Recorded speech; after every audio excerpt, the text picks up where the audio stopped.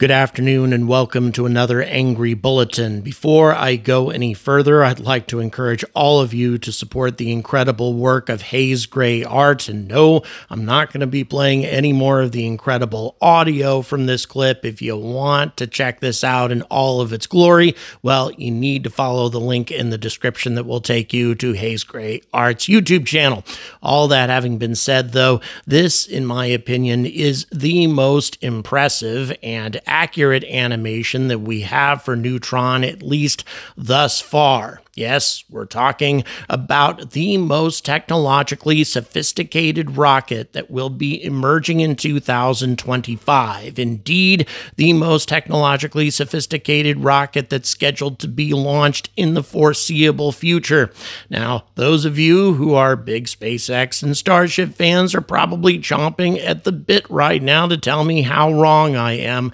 And I'm not saying that Neutron is the best rocket that's coming out in 2025. I'm not saying that being the most technologically sophisticated means that it's going to be the best or the most competitive, but you're going to see in just a moment just how amazingly innovative Neutron is and how many different types of cutting-edge, bleeding-edge technologies actually that Rocket Lab is going to employ in the creation and launch of this incredible reusable launch vehicle, and how, because of this technology, this rocket is going to be able to compete in ways that no other SpaceX competitor has been able to do in the past.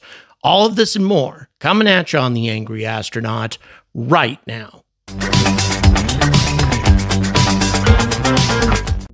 Before we get going, I would like to thank all of these incredible people that decided to support me on Patreon in the month of October. Patrick DeJoseph, also the incredible Supax, who's actually been supporting me for quite some time. In addition, we also have David Fields and Spig and Electro Hawk and Simon Parkin, Aaron Cloney, Gene Janning, Christopher Jones, Raz Iraz Charles, maybe mispronouncing some of these once again, I apologize, Barry McMillan, Arnaud Autret, RG33K, and finally Joachim Ravel. Thank you so much for your generous support, and for those of you that would like to join these folks and get access to a growing library of exclusive Patreon titles that I have, well, all you have to do is go to the description and you can join for as little as $3 a month. Okay,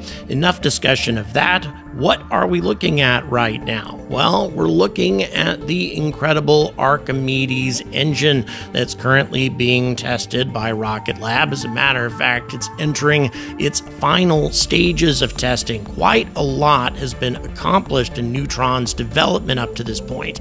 In 2022, the molds and tooling for Neutron were completed. Then full-scale prototype hardware for Archimedes and Neutron were made. Then the Archimedes test complex that you're looking at right now for NASA's Stennis Space Center, that was opened in November of 2022, followed by the pre-burner hot fire test of Archimedes for the first time. Then in early 2023, you had engine ignition testing on development hardware. Then test stand infrastructure was completed for the Neutron Stage 2 tank. Then the final Stage 2 build was completed, and that was in August of 2023, followed by the Stage 2 structural and cryogenic testing. The first Archimedes development engine was built, and then finally the Archimedes engine hot fire for this development engine was carried out, followed by the testing of all avionics and communications devices with critical onboard software and GNC algorithms. Now, the flight mechanisms test program is currently in progress, as as is the Stage 1 build, and once the Stage 1 build is complete, then you just have a Stage 2 and Stage 1 static fire, integrate the rocket, carry out a wet dress rehearsal, and carry out a launch in 2025. Rocket Lab is moving at warp speed on developing this rocket, very much the same as their competitors. And this is because Peter Beck realized years ago that it wouldn't be too long before small launch providers launching CubeSats, payloads of a few hundred kilograms to low Earth orbit, those sorts of launch providers would be a dime a dozen. And indeed, there are quite a few that are about to launch their first rockets. Some of them actually already have, such as Firefly, which means that it was critical for Rocket Lab to graduate to at least a medium lift rocket in order to be able to compete on a wider variety of cargoes, including human-rated missions, which is what Neutron is designed to carry out. But what makes Neutron so unusual? How is it any different than Falcon 9, which reuses the first stage in the same way that Neutron does? Well, there's a very important difference, and that is its construction, the way that this rocket is built. It will be the first medium lift rocket, really the first rocket beyond a tiny micro launcher that is constructed almost entirely with 3D printing methods. There are other companies trying to pursue this goal, but Rocket Lab is the first to actually carry it out, and they're doing it with the largest 3D printer on the planet. This beast is fully automated, it's 12 meters tall, it weighs 90 metric tons, and you need something this large in order to build a rocket the size of Neutron. It's capable of manufacturing 28-meter long interstage and fairing components for the rocket, a 7-meter diameter first stage, and a 5-meter diameter second stage, which, by the way, is a larger fairing than either Falcon 9 or Falcon Heavy has, and the equivalent size of a Vulcan Centaur fairing. So, in other words, capable of handling lots of different payloads that are designed for 5-meter diameter fairings. That's kind of the universal size for many of the payloads that are going to be going up to low Earth orbit and elsewhere in the future. This incredible machine is capable of laying down continuous carbon fiber composite structures at a rate of 100 meters per minute. It also has a fully automated real-time inspection system that hunts for minuscule defects throughout the carbon composite and alerts the machine operator of any issues before the machine begins laying down the next layer, providing additional assurance that these critical structures of the launch vehicle meet with Rocket Lab standards required for reusable Neutron launches. This is the anti-Starship. Starship is designed with a stainless steel construction because it's simpler, because it's less expensive, and because you can put it together with conventional welding techniques. This is utilizing far more sophisticated construction techniques, and the reason it has an advantage is because it's so much lighter weight than anything that SpaceX, or for that matter any other launch provider, is using at the moment. And lighter weight means heavier payloads with less thrust. Let's go ahead and put this into numbers. Starship has over 11 times the thrust that Neutron does with its 33 Raptor engines and the unbelievable 16 million plus pounds worth of thrust that this can generate. It is an absolute behemoth. However, it can only lift about 7.5 times the payload, 11 times the thrust for 7.5 times the result. Why is this? Well, it's because of a couple of factors. Number one, of course, as you can guess, is the weight. Stainless steel is just a lot heavier than carbon fiber. In addition to that, SpaceX has removed a number of components from the first stage in order to make it even lighter weight. For example, landing legs, which is the whole reason that you have this tower capture system in the first place. However, that being the case, you need this kind of capture system deployed in order to retrieve the stage, which means no downrange recovery on a barge, and that significantly reduces the amount of payload you can carry to orbit because your first stage has to return all the way to the launch site and not necessarily to a barge further downrange as Neutron can do. Neutron, utilizing a more conventional landing system with folding landing legs, very much like Falcon 9, can deploy 13 metric tons as long as it's being recovered on a barge. And there's another advantage as well when we're talking about interplanetary cargoes. Anyone familiar with Neutron knows about the clamshell fairing deployment system on this rocket. The fairing does not detach from the rocket. Instead, it opens up like a rocket from a James Bond movie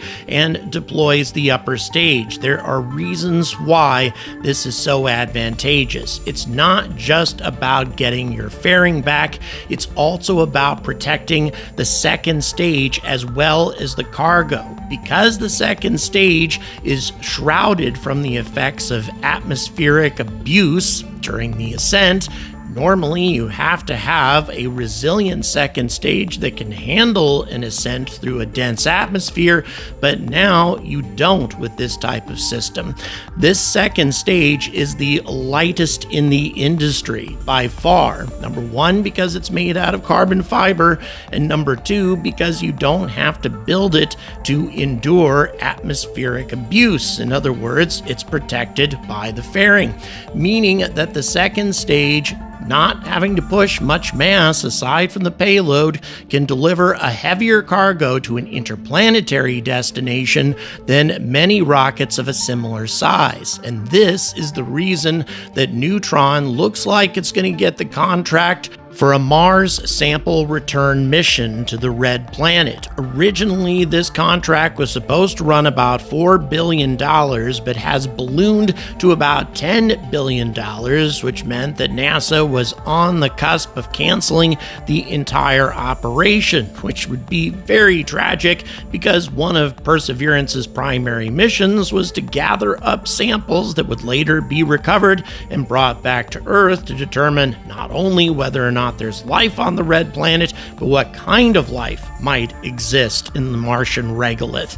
But now that Rocket Lab has put forward a proposal that can handle this job for $2 billion, in other words, 50% less than the original contract value, that situation has completely changed. And the way that Rocket Lab can handle all of this is by assigning one Neutron to deliver the recovery vehicle, as you've watched here, and a second Neutron to deploy an orbiting vehicle to rendezvous with the recovery craft. Those two Neutron rockets, plus the vehicles, the landers, everything combined amounts to a $2 billion price tag, which is going to be a lot less expensive and also a lot less complicated than anybody else's solution, including SpaceX, who's proposing a Starship recovery solution, which would require at least 10 refueling missions, 11 launches as opposed to 2. Now, a Neutron, or a rocket of similar size, shouldn't be able to deploy a full-scale lander to the Martian surface at all. It's too heavy for a rocket the size of Neutron.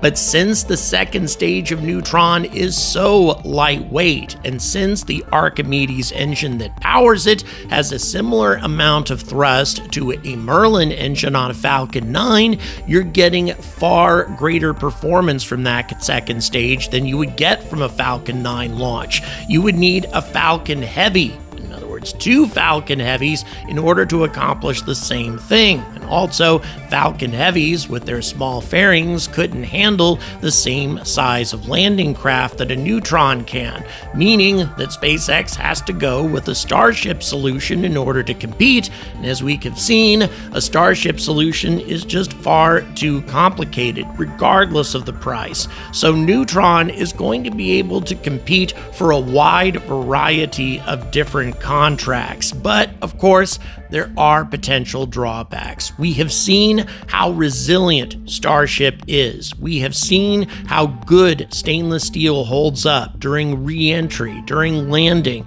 during the abuse that a rocket takes during day-to-day operations. That could mean that stainless steel will survive better through reusability than carbon fiber will. On the other side of the equation, though, because Neutron is so lightweight, Peter Beck is not planning to run the Archimedes engines at full power or at 110% power as many engines commonly do. Instead, he's going to run the engines at about 85 to 90%, which you can get away with because Neutron is so lightweight. And the rationale is if you're not pushing these engines for all they're worth, they're going to hold up better, they're going to require less maintenance, and they're going to survive more reuses. Remains to be seen as to whether or not that actually works in practice, but still, I think it's a pretty good philosophy, and it's a philosophy that simply couldn't be applied if you didn't have a rocket that was so lightweight being manufactured by such bleeding-edge technology. So is the Rocket Lab Neutron the most technologically sophisticated rocket coming out in the near future? Yes, indeed it is. Does that mean that it's the best rocket? Well, we don't know yet because we still have a lot of work to do. Rather, Rocket Lab and Peter Beck has a lot of work to do on this amazing machine before it actually takes flight. And until it actually does take flight, all of this is purely theoretical. Thank you very much for watching. Please don't forget to like and subscribe. Again, please consider supporting this channel. Check the description for ways to do that. And as always, stay angry about space.